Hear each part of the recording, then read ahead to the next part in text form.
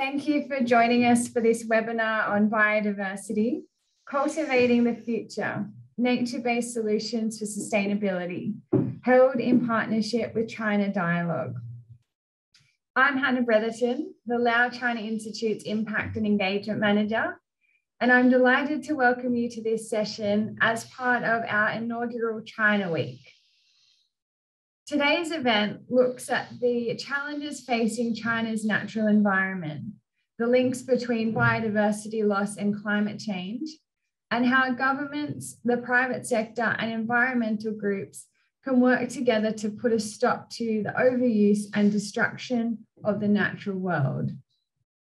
We are very pleased to have an incredible lineup of panelists for you today, including Dr. Sam Gill, CEO of China Dialogue, Dr. Jinfeng Zhou, Secretary General of the China Biodiversity Conservation and Green Development Foundation, Dr. Li Guo, Environmental Research Associate at the Lao China Institute at King's, and John Dodsworth, Senior Program Advisor at the WWF UK, who is also the recently announced winner of the Lao China Institute and Young China Watch's 2021 essay competition for his analysis on deforestation in China. We also have a brilliant panel moderator today, Vincent Ni, who is the China Affairs correspondent for The Guardian. Before I welcome Vincent to the screen, a quick note about the format. Each speaker will provide a short presentation on their topic area before we bring everyone to the screen for a panel discussion, and there will be time for audience Q&A, so make sure you have your questions ready to put in the box at the bottom of the screen. I'm now pleased to introduce our panel chair for today's session, Vincent Ni. Welcome, Vincent. Thank you very much, Hannah. Good morning, everyone joining us from London, and good evening to those dialing in from China. Biodiversity protection and the climate emergency have traditionally been treated as two separate sets of policy challenges. But this year, the United Nations said it wants to tackle them together, looking at the social and environmental impacts of both. China's vast landmass is biologically diverse. It's home to some 14% of the world's animals and 10% of the world's plant species. The Chinese government introduced ecological protection in its constitution in 1983. And more recently, in 2018, it added a constitutional amendment to enshrine the protection of what it calls the ecological civilization. But despite this, China's rapid growth over the past 3 decades has put a great strain on native species and their habitats, and China's precious natural world remains under threat today. While the COP26 is due to commence next week, earlier this month, China also hosted phase 1 of COP15, which seeks to bring about ambitious change to minimize biodiversity loss and protect the natural environment. Now, the next hour also, we'll be hearing 4 diverse perspectives and what's happening in China on this front, both through international cooperation and Beijing's own domestic policies. So if you have any questions, like Hannah said, if you have any questions along the way, please do send them in the Q&A box, and we'll try to answer them as much as possible in our discussion later. Now, without further ado, let me introduce our first speaker, Sam Gill, CEO of China Dialogue. Welcome, Sam. Thanks, Vincent. It's a real pleasure to be part of this panel and to be co-hosting this session. I thought that I'd just set up a few initial thoughts and remarks around China's role in helping to stay the course on international cooperation in response to the biodiversity crisis and how that relates to climate. Say something quickly about the sort of synergies between nature and climate and why we need to keep those in mind and sort of work across those related multilateral conventions and indeed just related areas of sort of nature and response to the sustainability crisis. and to maybe touch on some of the points that have been raised by in the opening session of the Convention on Biological Diversity in Kunming and Xi Jinping's opening speech, so that we can then sort of return to that, I hope, in the discussion. I mean, very briefly, the science is clear. We're facing an unprecedented loss of biodiversity, driven by unsustainable changes in how we manage our land and seas. This is not only putting nature at risk, but our own health and prosperity, the health and prosperity of indigenous peoples and local communities, as well as people who are, relying on the fruits of nature through global supply chains and the broader kind of economic system. And there is a deep relationship with climate change. We cannot address the biodiversity crisis without addressing climate change, which is one of the major drivers of the destruction of nature.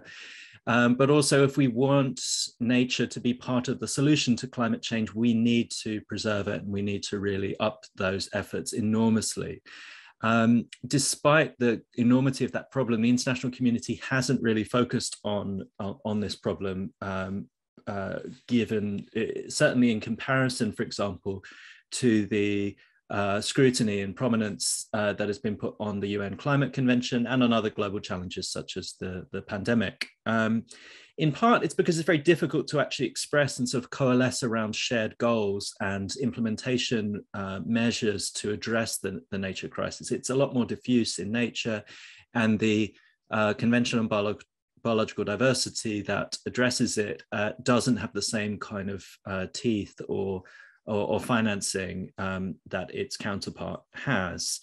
But in the last 2 or 3 years, we have seen significant growth in the political attention and the initiatives, crucially, that are designed to address it, including some coalescence around the need for a post-2020 framework under the Convention on Biological Diversity. The last 10-year framework that stemmed from the Aichi Accords has widely been seen as quite ineffective. There are a number of big targets that were not reached. And now at Kunming, there is a process in place to create the next 10 years of a biological diversity protection framework that might actually be more effective, might have more implementation measures associated with it, but also be ambitious.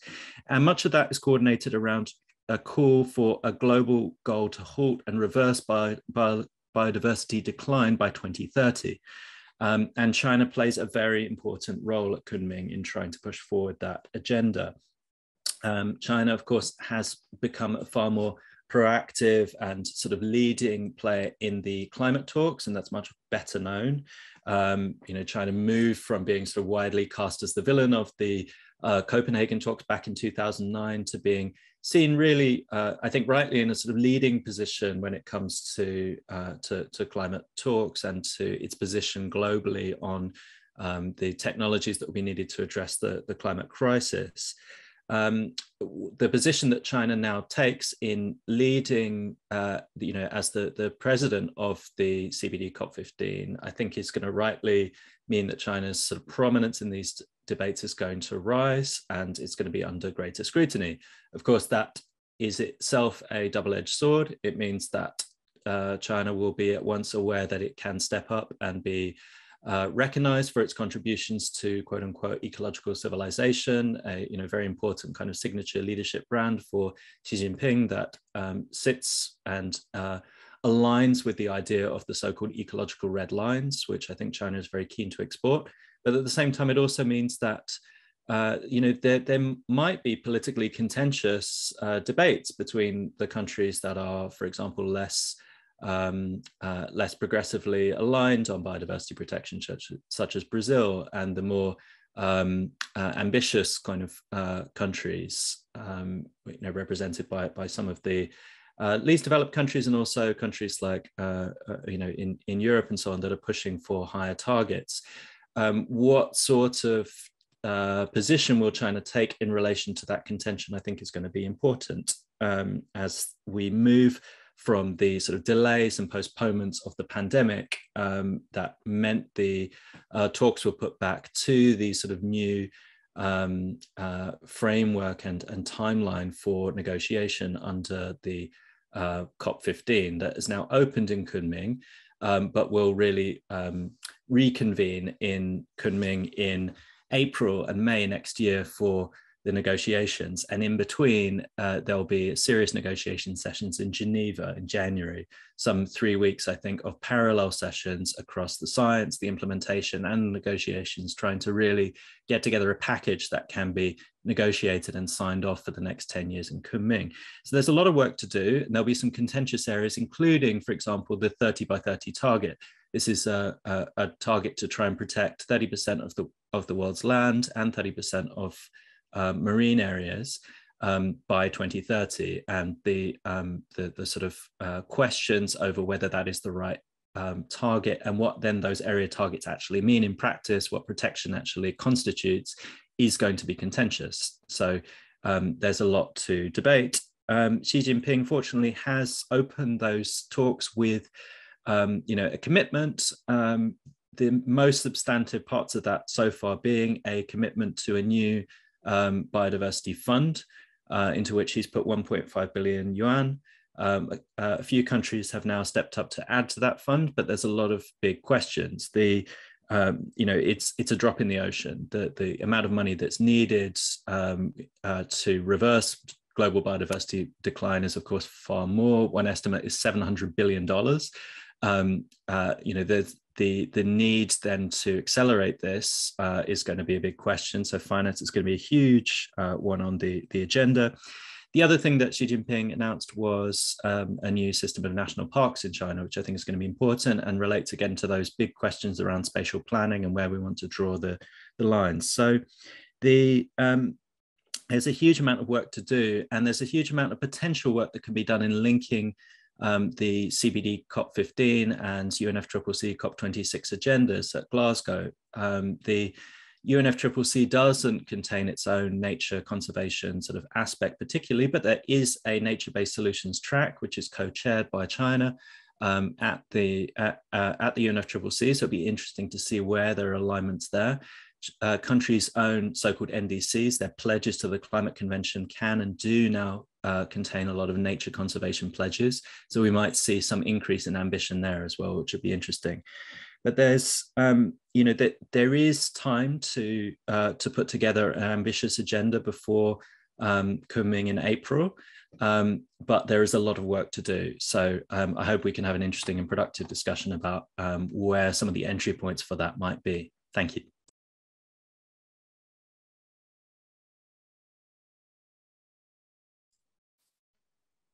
Great, thanks very much, Sam. It's always good to, learn about China from sort of both inside and outside perspective, right? Putting China into a global context and also learning about what's happening inside China. I think our second speaker, Zhou Jingfeng, is going to zoom in a little bit further for us to look at this issue from a Chinese perspective. Now, Zhou Jingfeng is the Secretary General of China Biodiversity Conservation and the Green Development Foundation, which is a local independent NGO. Over to you, Jingfeng. Thank you. China has achieved a great progress in biodiversity from many aspects. First, from the law aspects, we have new environmental law.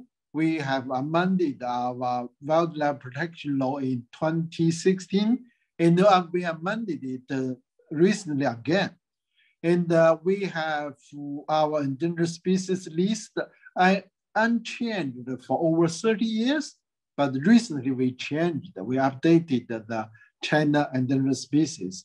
And besides the regulations, we also have big actions, including the 10-year ban of Yangtze River fishing and the take pangolin scale out of China pharmacopoeia, and we have done quite a lot.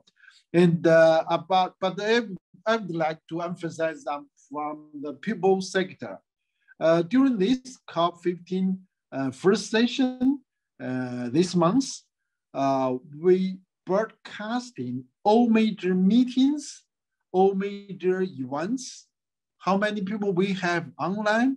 We have 490,000 people, individuals, online visits to the broadcast in real time for the 5 days.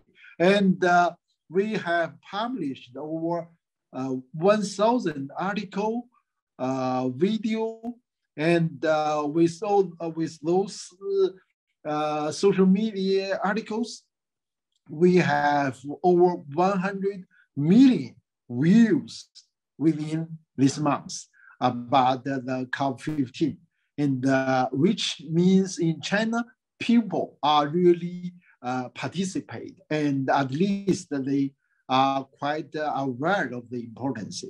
And several years ago, we proposed to the government to have a biodiversity law in China. Recently, we got a very confirmed positive response. We, China, are preparing to draft a China biodiversity law, which is, we think, is a great start. For example, like last year, January 2020, we wrote to the authority, and only a week later, they published the wildlife eating ban, in which we did not satisfied. We wrote to the People's Congress again, and 1 month later, China People's Congress issued the second ban decision on wildlife eating.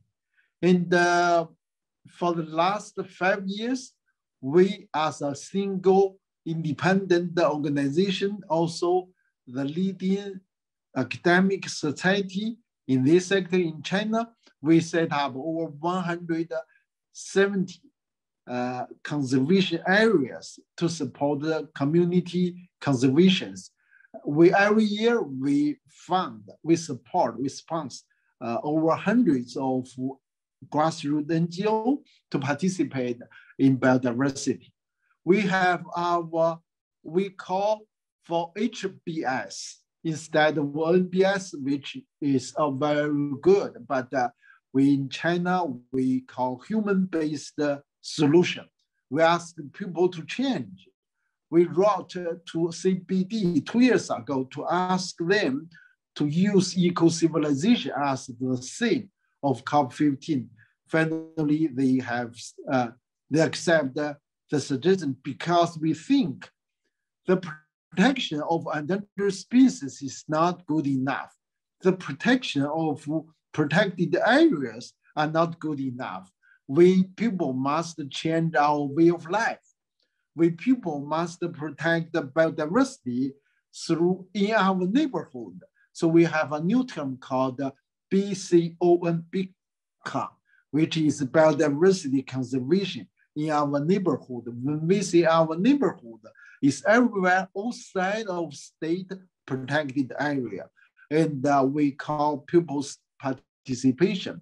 And nationwide, we have hundreds of thousands registered volunteers. And they help us to watch out, to promote, to even to ranger, to protect those wild nature, including the community conservation area, including other natural spaces, which is not included in the state protected area. And finally, I would like to mention the Kunming Biodiversity Fund. We are the first one to respond to the call. And the second morning after the announcement of President Xi of the Kunming Biodiversity Fund, and we set up a P2KBF, that is the People to Kunming Biodiversity Fund. And we have the public fund recent license in China, so we help people to participate to the fund. And first day we donate, we promise to donate to the KBF, Kunming Biodiversity Fund, 1 million RMB as the initial, and we are getting more and more people participate through our Pupils Path to KBF. Thank you.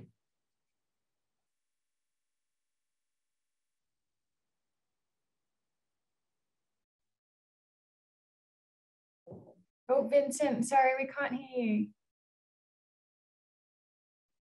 Sorry, I accidentally muted myself. That's the what happens on when you work from home and doing things from Zoom.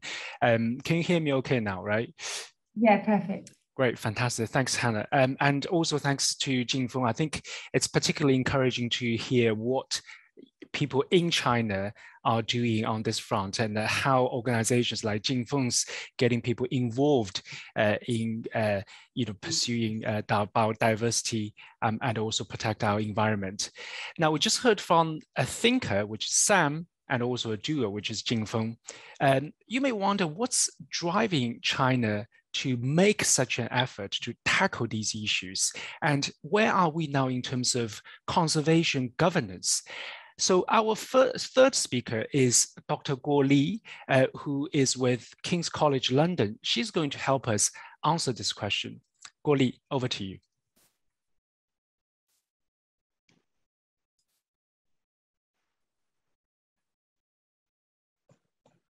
Oh, thank you. Can you hear me? Yes. Yes. Great. Hi, everyone. It's a great pleasure to be on this panel with you. Oh, sorry. I'm having some problem with my computer. We can hear you fine.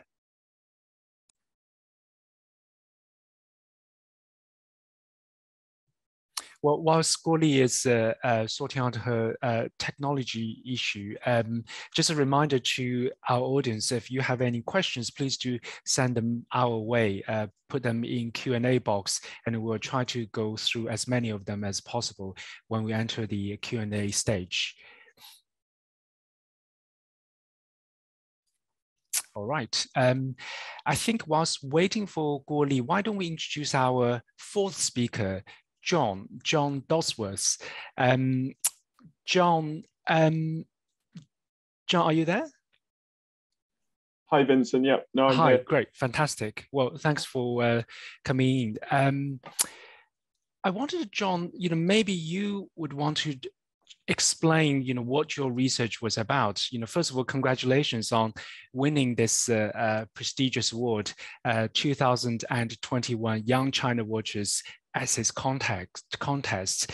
I think you are going to talk to us about China's role in curbing deforestation, aren't you? Could you tell us a bit more about your research, please? Of course. Good morning, everyone, and thank you very much, Vincent. As a side note, my thoughts today are very much from me, rather than WWF as an organisation, but it's a pleasure to be part of a panel. And I'll aim to cover how China's agricultural expansion has led to deforestation and biodiversity loss, China's role in supporting conservation overseas through its overseas investment, and finally, looking at potential policy responses and how China can play a leading role in greening global supply chains. So really, to kick off, over the last 2 decades of economic growth, it's enabled China's leaders to make considerable strides in increasing food access across the country. But this economic growth has also generated a new set of demographic demands and environmental strains, both inside China, but crucially also outside. And this rapid economic growth has unleashed demographic and also environmental trends that have hampered China's domestic agricultural production, both through a growing urban middle class, which has driven a demand for meat products, but also the degradation of agricultural land and water sources. And really, prior to 2014, China very much had been a net exporter of food, but a combination of increasing population size and change in diet has actually seen China become the world's largest importer of food. And with current estimates, China is now the world's largest single importer of soy, beef, and timber, as well as the world's second largest importer of palm oil. And really, to frame this, China has a unique economic and political influence on critical commodity markets that do drive deforestation. And what do I mean by that? Well, in other words, China's actions have the power to make or break the ambitions of producer countries to eliminate deforestation from particular supply chains. And really, in terms of how China's role in supporting conservation overseas, I'd like to sort of look slightly more closely at overseas investment and responsible sourcing. So, as we know, China has become a top trading partner of over 120 countries and regions, including the United States and the EU, but crucially also in areas such as Latin America, West and Central Africa, and Southeast Asia and the Pacific Islands. And the reason really I'd like to sort of narrow in on both Latin America for the Amazon and Cerrado, West Africa for the Congo Basin, and Southeast Asia and the Pacific for remaining intact rainforests. And if we have time during the Q&A, it would be good to talk about the links between carbon and forests as well, linked to climate change. But with this, China's increased reliance on imports has in turn posed new questions for Chinese food security, and nowhere are these dynamics clearer than in the case of soy. And driven, as mentioned previously, primarily by an increased meat consumption due to an expanding middle class, China has, in a relatively short amount of time, become the world's largest importer of soybeans. And these trade flows are crucial, and during the pandemic have actually increased significantly. But now around 60% of China's soy comes from both Brazil and Argentina. Now, where can China play a role? And while we've often spoken on the government side of things, I'd like to briefly mention the private sector. And so COFCO International, which has revenues in 2018 of approximately $31 billion, they are the overseas arm of China's largest food and agriculture company. And they secured $2.3 billion as a sustainability linked loan. And the significance of this is it's the largest ever by a commodities trader globally, but it's also the first ever by a Chinese corporate. And really, in my opinion, there's an opportunity for COFCO to become a leader, or COFCO International to become a leader in China, but also to set a standard for Chinese companies going forward overseas. Finally, to just briefly touch upon potential policy responses for China to play a leading role in greening global supply chains. Trade regulations and standards for the import of soft and hard commodities linked to forest lands is referenced in the 14th five-year plan, which was announced this year, and that presents a framework to develop rules and standards for commodities, but one could recognize the international nature of supply chains. Secondly, to strengthen the import controls on agricultural commodities to cover both food security and the sustainability of forest lands. And the third, a commitment to cooperate in agricultural trade internationally. Now, to summarize on this point, overseas investment on forest lands, as mentioned, China's overseas footprint is significant and is expected to grow. As a global trading player, China has the opportunity to play a role with the enforcement of stricter standards on overseas investment and the further greening of investments. And this could be enabled through the implementation of tools such as the green light system for Belt and Road projects, which is classifying the level of environmental impact of projects, which is helping to flag the potential risks at an early stage. And while there's not enough time to discuss in this sort of brief overview, an area where I think there is huge opportunity linked to both CBD, but also COP26 is the Chinese banking sector. Now, the Chinese banking sector are providing financing into both palm oil, soy, and beef sectors, according to recent reports. And these three commodities, according to the WRI, between 2001 and to 2015, were significant causes of forest loss. And rather than go into this now, this is another area where China could take a leading role. Thanks very much.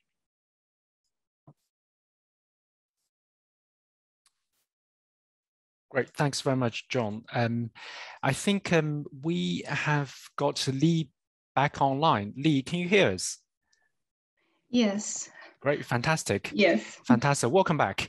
Thank you. So, we were just saying, maybe you could start from, talking about your research about this whole governance issue, trying to guide us through, how this whole governance issue has changed, how it evolved, and looking forward, what is going to happen on this front. Over to you. Thank you. Apologies for the tech problems. It's a little bit unstable at 3 o'clock in the morning from Canada. It's a great pleasure again to be on this panel, and this event is very meaningful for me. As often as a researcher, oftentimes when I tell people that I study China's biodiversity governance, people do not know how to react. And when I mention national parks in China, they would say, so China does have national parks, or China does not have national parks. So what about the pandas? So what I'm getting at is that biodiversity conservation in China hasn't been on public radar in the way that many other environmental issues have been, such as the smog, the air apocalypse, and water pollution, and in recent years, the climate issues. Even though these are they're all directly related to biodiversity. So I think it's overdue, not just for my benefit, to take a tally on China's conservation efforts, and to have conversations about how the world can move forward together with China for post-2020 action plan in saving the planet. So with limited time in the introduction, I would just make just a few points about China's conservation governance. First of all, China has been facing tremendous challenges in biodiversity as its economy grows. We can use China's species count and extinction risk as an example. 2015 WWF report found that half of China's terrestrial vertebrate species, that's a key indicator of biodiversity richness, was lost since 1970. And the most recent national red list assessment found similar sobering results, that both China's vertebrates and higher plants are in a higher risk for extinction than the global average. And the second point, as Dr. Gill and Dr. Zhou have nicely laid out, so as Vincent, China has made a lot of efforts to combat biodiversity loss, both in international cooperation and on domestic fronts. In recent years, it has ramped up big reforms and implemented ambitious policies to step up conservation efforts. And at the heart of its wide-ranging efforts is a sweeping reform to build China's own national parks and reset its system of protected areas.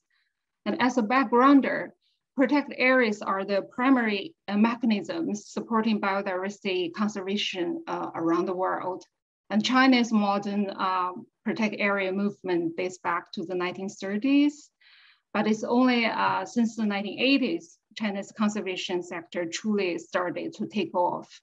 And over the past 3 to 4 decades, the number of the protected areas in China grew from 34 to up to 12,000, and the coverage area grows 131 times. However, the growing protected areas struggled to function because of its fragmented bureaucratic setups and the lack of coordination. And the central government has attempted to mend the system, but could not succeed until the national park reform in 2013. So what was this reform about?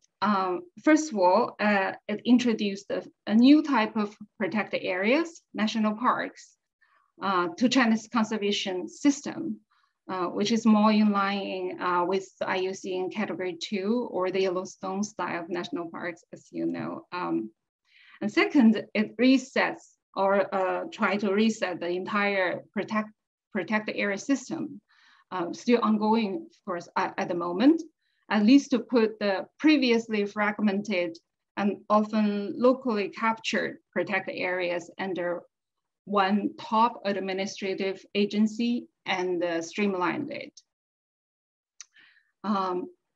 So the third point I want to make is about the factors driving the big reforms like this.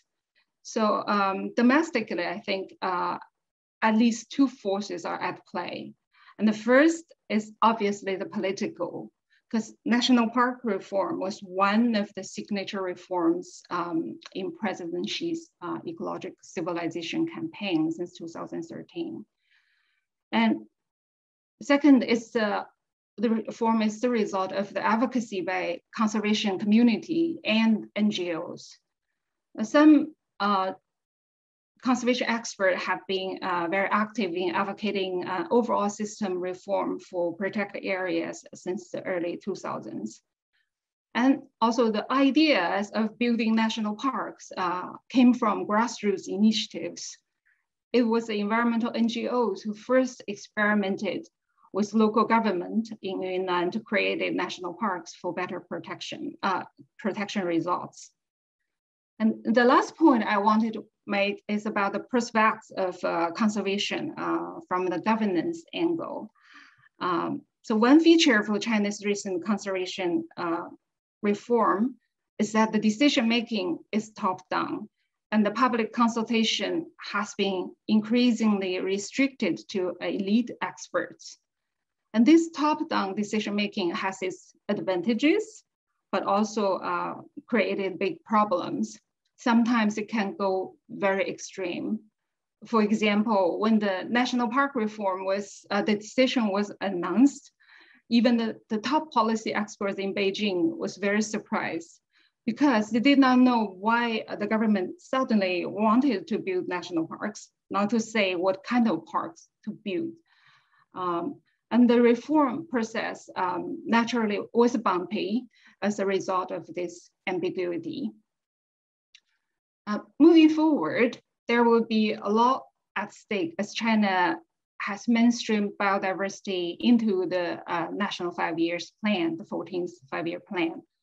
And among many things, it would be more promising for a big and steady progress if the public is more genuinely engaged in the reform process. That's my remarks, and thank you very much. Great, thank you very much, Li. I think we have all four speakers providing their perspectives, certainly a very diverse range of perspective, I'm delighted to say. And I think we have 20 minutes or so to go to Q&A. If you have any questions, please do send them my way. Now, before we start formal discussion, there is a really interesting question, actually. I think sometimes when we talk about these broad policy issues, we miss the sort of 101 basics of this entire foundation.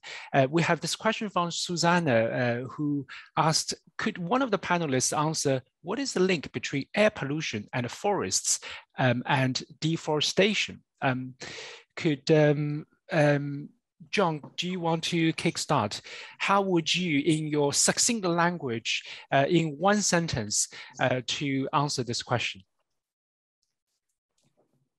I'll try as best as I can there, Vincent, with one line. I think in particular with air pollution, what we're seeing is we are seeing associated air pollution issues, especially with forest fires and deforestation, in particularly Southeast Asia.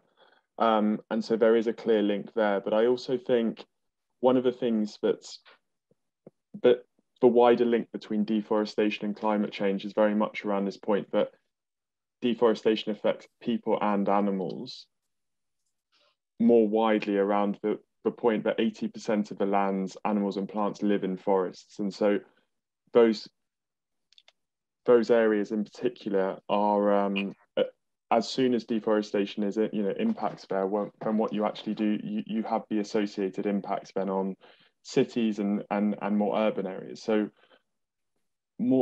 the final thing I would say on that is we're seeing, for instance, with the Congo Basin right now, which, to everyone sort of in West and Central Africa, is the weather changes due to deforestation there will actually impact East Africa and North Africa, both through changes in weather patterns, but also associated risks. So that may not quite answer just the specifics on air pollution, but the change in weather patterns is actually a significant thing. And we're seeing that in China as well at the moment as well.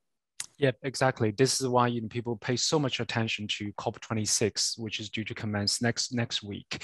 I wanted though, we are talking about COP15, COP26, biodiversity, climate crisis in the context of a changing Chinese economic structure, which has proven to be quite bumpy, to put it this way.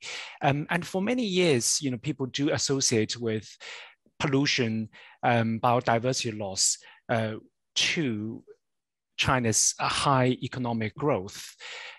Going forward, Jingfeng, from your perspective, how do we balance these two contradictions? Is China ready to do enough? And if so, what exactly can China do? There are a lot to do, and these two, we must compromise.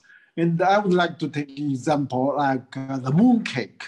In China, every year we have 10 billions of yuan annually industry for mooncake. But the packaging is still huge. It's ridiculous. When I was young, there is one single small piece of paper to wrap up the mooncake. But today, you have such huge packaging. And although that costs a lot, we cannot afford to live that way. We must cut down, slow down, shrink the mooncake industry, the packaging industry. And the economy development is the #1 issue for climate as well as for biodiversity. We must change the way to developing the economy. We must hold the growth. We do need a better life. We need good mooncake, but we do not need those packaging. But the industry, the economy today are making all those kind of packaging. Many things not really needed. The highway, the roadway, and we have so many highway and roadway. It's very important, but we have too many of them, which fragmented our motherland and which destroyed the habitats of wildlife. We must change. Thank you. That's a very good message. We must change. But Sam, China's economy is now so interconnected to the rest of the world. If mooncake packaging is slashed to some extent, how much is it going to affect the rest of the world? Because it's so interconnected. We are talking about this painful transition in China. And what is the view from your part of the world? Yeah, so there's, I guess, a lot of scrutiny at this point, particularly going into Glasgow, about what China's commitments are going to look like. China has yet to submit its pledge, its so-called nationally determined contribution, or NDC, to the COP26 process. So there's a lot of questions right at the moment about exactly how ambitious China's going to be. And the reason people are asking that is not only, as you say, because it signals how ambitious China is going to be domestically, but also because that has knock-on effects internationally. You can't look at that in isolation. An obvious area is in the export of China's sort of capital through things like the Belt and Road Initiative. It's a very complex and big topic that's being better addressed on some other panels this week during the King's sort of China Week. But very briefly, I don't see that as one overarching master plan, but a symptom of a growing economy that needs to find an escape valve for surplus capital. And so in order to sort of channel that capital, one creates what people have called a kind of a geographic fix, where essentially you create new avenues, new corridors for trade and connectivity where investment can go. Now, what that's meant in the Chinese case is a sort of a choice, which is to say, do you really promote China's best practices, its most innovative industries, its leading solar sector, its leading clean technology sectors, or does this escape valve end up as a way for some of the kind of failing industries in China? Let's say that the most polluting mooncake packaging factories, to keep with that analogy, to set up in developing countries that urgently need and rightly are looking for foreign direct investment. We're in a moment in the global economy post-pandemic where a lot of countries are facing like a really acute fiscal crisis, really do need finance, and we'll welcome investment in new infrastructure and so on that's sorely needed. But it's also for reasons of equity and the urgency of the climate and nature crisis also should be going to the most appropriate and environmentally friendly projects. China has a wealth of new expertise in those areas and also has a lot of capital to spend. The question is, how is that really going to go into the right places? And there's a lot of good frameworks and so on coming out. China has new guidelines on the Belt and Road, for example, that specifically look at so-called traffic light system to signal which are the best projects that should receive a generous credit line and so on from China's policy banks, and which should be cut off. And most importantly, at the UN General Assembly in September, Xi Jinping made a unilateral statement that China would stop financing or stop building coal overseas, and by implication financing, I believe, and that China would make an effort to fund green energy overseas. Now, we're talking here about nature conservation rather than energy, but I think what's important is, well, firstly, there's an intersection there, of course, but also Xi Jinping made a statement about this Kunming Biodiversity Fund, which I think is really focused again on the developing world. I do think this is a really important moment for countries more broadly to take something from that opening statement and think about how to, if they are recipients of Chinese finance, for example, how to make sure that they are getting the greenest possible sort of standards and options and projects. Interesting. Thanks, Sam. Yes, please. My talk is thank you. And we received quite a few calls from Africa, from Southeast Asia. They ask us to stop some Chinese program there because of temperature, because of the coal power station, the environment issues. We're trying really hard. The industry talked to me, do you know how much does it mean for the industry, for the Chinese industry to build the coal power station in Africa?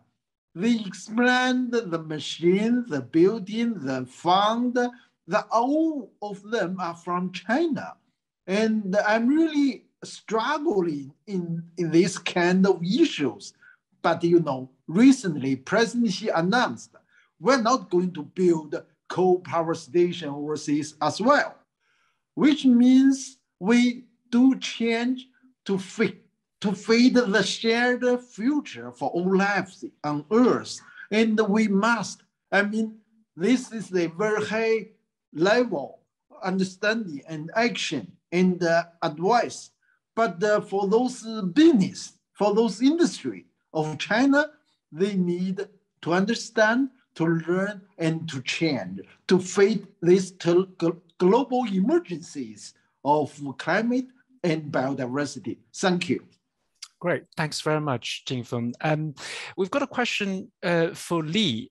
Has the conservation of national parks made a significant difference in addressing environmental degradation? Thanks for the question. The national park and protected areas the reform started in 2013, and it's really took some momentum during 2015.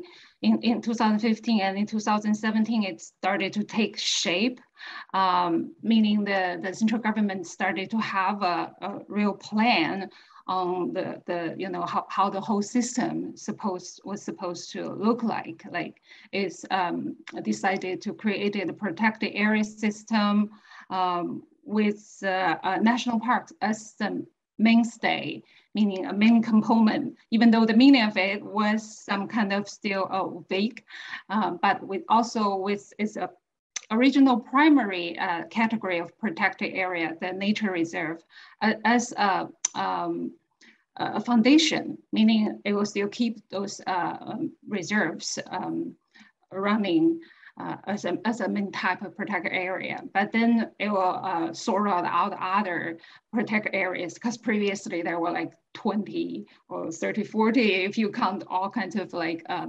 different protected areas as nature parks. So at that time, there was this plan. And then I think the national park reform continued to roll out pretty well, even though there was small delay, possibly due to the COVID. And there were, many of them have set up the main administration and developed the new park standards and connected previous fragmented parks, conservation areas within the parks. So by, I think, the time of the COP15 in Kunming, the first session of President Xi announced 5 of them as full parks already. At the same time, the protected areas of all kinds basically were all put in a streamlined fashion. The manifest and the effects were not immediately clear at this point, because I think it's slow moving, because it's a huge system. Give you an example, I think there are at least 60 million people living near around those protected areas. So the impact is large, but hopefully it will overcome, the reform will have to overcome the previous fragmentation and overlapping jurisdictions, and help set uniform standards, even though the experimentation with national parks previously would also cater to each local situation, depends on how the protected areas are run. So it is hopeful, at least for the attention, and also for the efforts it's ramped up to reset the system. Yeah, and I have already seen a lot of people on social media, talking enthusiastically about this whole national park plan. And a lot of people asking, are we going to have a national park in the area we live in? Thank you, Li, for the answer. We've got another question. Obviously, the elephant in the room is COP26 and what China is going to do. There's a lot of global expectation. We've got a question coming in asking, what does it mean if President Xi doesn't appear at COP26? Is this a worrying sign China doesn't believe in global cooperation on climate action? Sam, would you like to take on this challenge? Yeah, I think I've been asked this a lot, and I think it's an easy one to answer, actually. I don't think that's what it means, straightforwardly. Xi Jinping hasn't attended any global conferences since the pandemic. He even sent a video message to the opening of the Kunming CBD conference that we're discussing. However, the Chinese delegation will be at COP26, led by Xie Jianhua, who is a very important negotiator, and one of the architects effectively of Paris. He has a very good, long, deep working relationship with his US counterpart, John Kerry, which I think is a very important signal for cooperation. The most important signal that China is staying the course on Paris really is the unilateral statements that Xi Jinping has made at the last two UN General Assemblies, again by video message, but in both cases showing very clearly that China is committed to global climate action. First, the 2060 carbon neutrality goal, and secondly, this commitment on not building coal overseas. This, it should be remembered, is not a treaty negotiation like Copenhagen or Paris. It's a really important one about raising ambition. And there is some symbolic importance to leaders attending. I won't deny that. But I think the most important thing that we can do now, particularly post-pandemic, is try to restore trust in the process, try to use COP26 to show that there is some room for increasing ambition, increasing momentum, getting countries back on track, particularly giving a signal of solidarity to the most vulnerable, poorest countries who urgently need finance and support. So I don't think that Xi Jinping's attendance or absenteeism one way or the other is that significant, to be honest. Great, thanks very much, Sam. There's a lot of interest globally on what China is going to do next, but obviously, John, there's a lot of interest domestically as well. We've got a question from Michael, who asks, what is happening in China around ivory, rhino horns, pangolin scales, and other critically endangered species that are used in traditional medicine? Are public attitudes changing dramatically? Are there any large public awareness raising campaigns? You work as a campaigner and you've been following China, Asia for a long time. Would you like to take on this challenge? I think this is our last question. Vincent, I'll give it my best shot, but I may also defer to Jim Feng because I'm fully aware of his experience in this area as well. I think one of the things we are seeing is we're seeing a greater awareness from the youth in China, and in terms of their attitudes on many issues. And one of them is around sustainability, the circular economy, and also traditional Chinese medicine is one of those areas. I think the ivory ban was significant. And in terms of the campaign where you had Chinese celebrities involved in that, and I think that was effective. I think now there is uncertainty in terms of the space available for non-state actors to operate in this space, especially around behaviour change. And I think I may defer to Jing Feng just to speak more, in more depth on this. But I think that there has been progress, but I think that there's also challenges. I think there is draft legislation to outlaw the criticism, for instance, of traditional Chinese medicine, which is in itself a significant move, which then narrows the space for, influencing campaigns. Jingfeng, is this also what you are hearing in China, experiencing as well? Just very quickly. Thank you. And 2019 February, I visited the state administration for Chinese traditional medicine and asked them to take a pangolin scale out of China pharmacopoeia. They told me, go get lost. 2019 February. But last year, we finally got it out of the pharmacopoeia. And the people, the public are getting more aware of this. And but we're still facing the industry. They want to eat me all, and they're trying to push to get their business growing. And we believe we will win the battle eventually, but we have a hard one even today. Thank you. Fantastic. A lot of work to be done, Jingfeng. So may I also commend what you are doing in China, because this is such an important issue, not just to China, but also to the rest of the world. I would like to thank all our panelists, Jingfeng, Sam, Lee, and John. thank you for your participation. One of our listeners said, thank you for the informative, thoughtful webinar.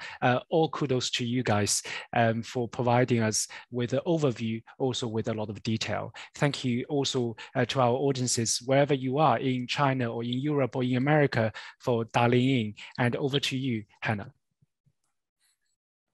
Thank you, Vincent. I echo your thanks to our speakers for sharing all of your insights and expertise today, and also for your broader work in this area, because it is so important, and we really appreciate what you're doing to tackle these challenges and then share that work with us to create awareness about these issues. Thanks, Vincent, for being an absolutely fabulous panel moderator as usual. And thank you to our guests for tuning in to this event as part of China Week. And a big shout out to Lee as well for joining us at 3 a.m. in Canada. That's a really incredible effort. Thank you, Lee. We do have plenty more events on for the remaining few days of China Week. So we have a hybrid event this afternoon on the Green Belton Road. So that's happening in person at King's, but also streamed online for those across the world. Then we have a film screening this evening of The Mermaid. And we have a webinar and a hybrid event tomorrow morning on young voices driving change. And I note that John mentioned that at the end of his remarks around youth in China and their role in championing environmental action. So we're going to be looking at that and how that feeds into COP26 when there's these high-level discussions going on, but we want to hear from the voice of young people and students. And then I also wanted to finally mention that a big thanks to China Dialogue for partnering with us on this event today, as well as on China Week more broadly. And we've just published an article by Li Guo today in China Dialogue. So check that out to hear her expanded views in this area.